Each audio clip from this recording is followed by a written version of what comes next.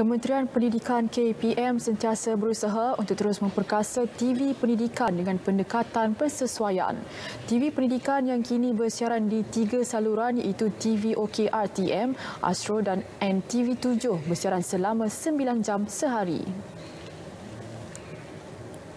Menghargai pandangan dan saranan pelbagai pihak berkaitan TV Pendidikan, Menteri Kanan Pendidikan Dr. Razi Jidin berkata, KPM mewujudkan kembali TV Pendidikan pada 6 April 2020 sejurus pelaksanaan Perintah Kawalan Pergerakan PKP pertama pada 18 Mac tahun sama.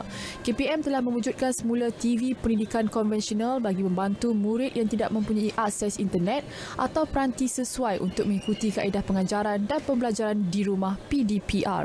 Pada masa ini, TV Pendidikan bersiaran selama 9 jam sehari iaitu 2 jam di TV OK, 4 jam di Astro Tutor TV dan 3 jam di NTV7. Dr. Muhammad Razi dalam Facebook rasmi beliau berkata jumlah masa siaran tersebut belum mencukupi.